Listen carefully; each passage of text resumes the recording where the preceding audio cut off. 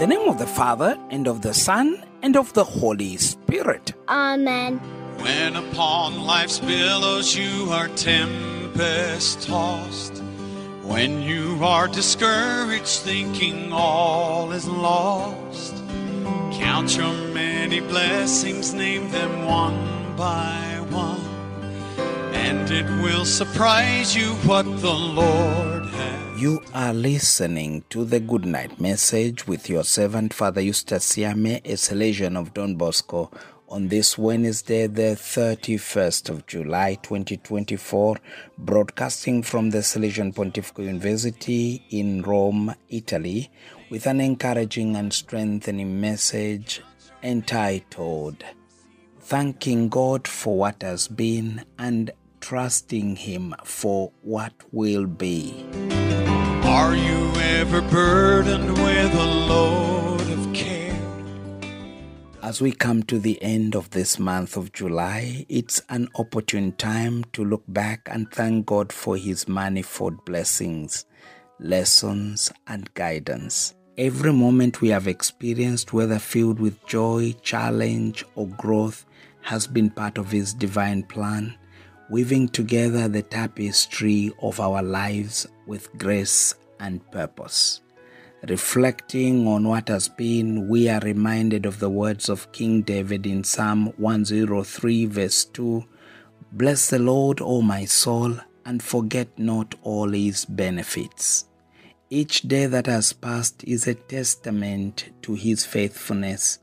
Whether we have seen triumphs or faced trials, His presence has never wavered.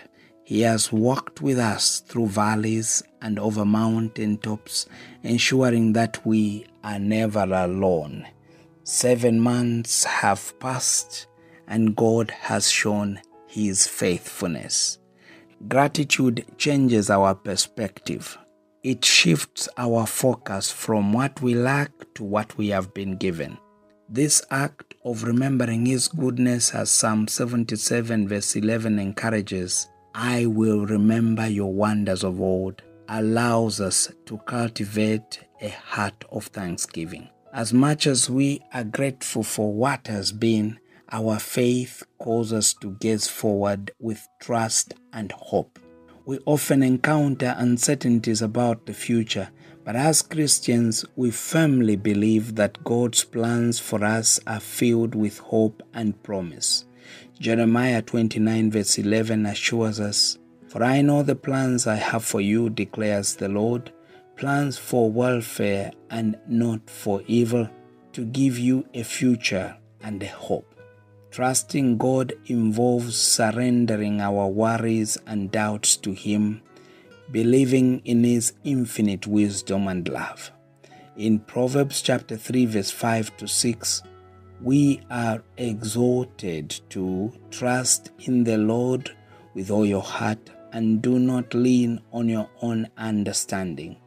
In all your ways acknowledge Him, and He will make straight your paths. This means trusting Him not just when the path is clear and smooth, but also when it's clouded and rough. Our Savior Jesus Christ has also promised to be with us always. Matthew chapter 28 verse 20. As we look forward to the remaining months of this year 2024, that is August, September, October, November, December, we can rely on His constant presence, knowing that He holds our future in His hands and promises to work all things together for our good. Romans chapter 8 verse 28. As we end this month of July with hearts full of gratitude for the past and unwavering trust in God's plan for our future, let us remain rooted in His word and steadfast in our belief. Philippians chapter 4 verse 6 to 7 offers us a perfect reminder.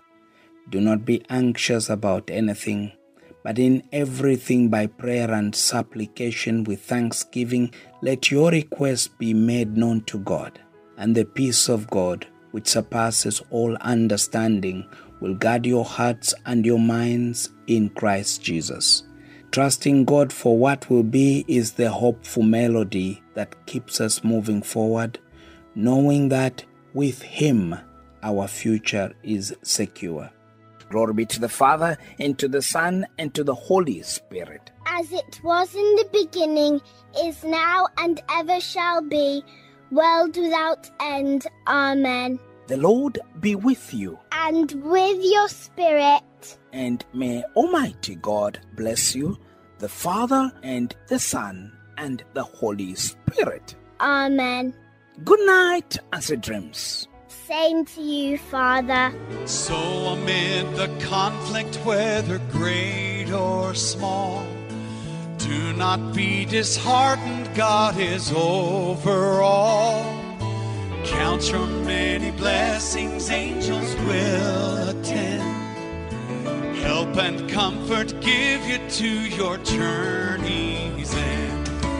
Count your blessings, name them one by one. Count your blessings, see what God has done. Count your blessings, name them one by one. Count your many blessings, see what God has done. Count your blessings, name them one by one. Count your blessings, see what God has done. Count your blessings, name them one by one. Count your many blessings, see what